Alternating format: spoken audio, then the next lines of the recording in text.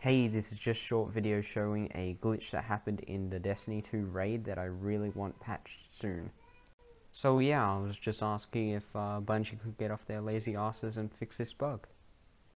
Also, thanks for clicking on this video, it is greatly appreciated. Bye.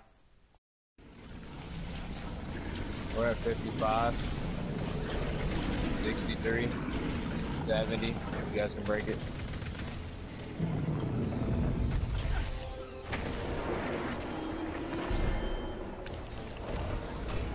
I'm ready when you guys are. Let's go.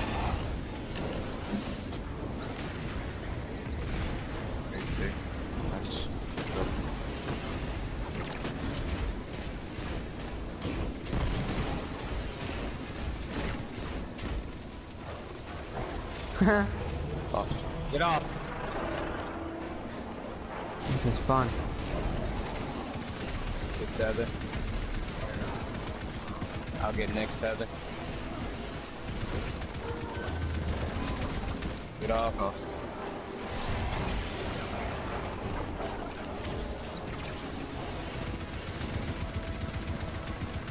You cover it. Keep lighting his ass up. Keep lighting his ass up. 350k. Get up.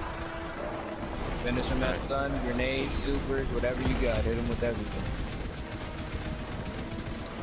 Yep. Don't forget the shield. Don't forget the shield. Don't forget the shield.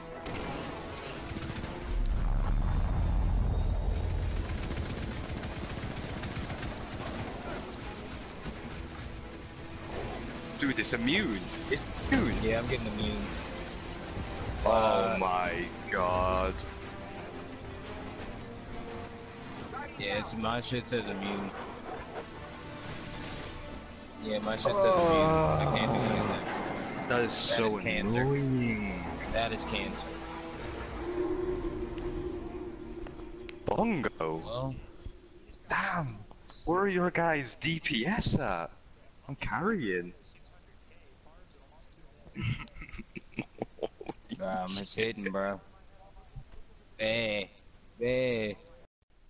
So, if you don't understand what just happened in that clip just then, when you fight the final boss, you're supposed to take down all his health and he goes into this final stand phase, where you have to take down a shield to kill him. As you can see here, he does it, and you're supposed to take down all the white bar to the bottom, and he's never supposed to be immune during this part. As you can see, it says immune every time I'm hitting him. I even go on to use my super, which should have taken down half his shield, which is dumb. But yeah, it's just a glitch.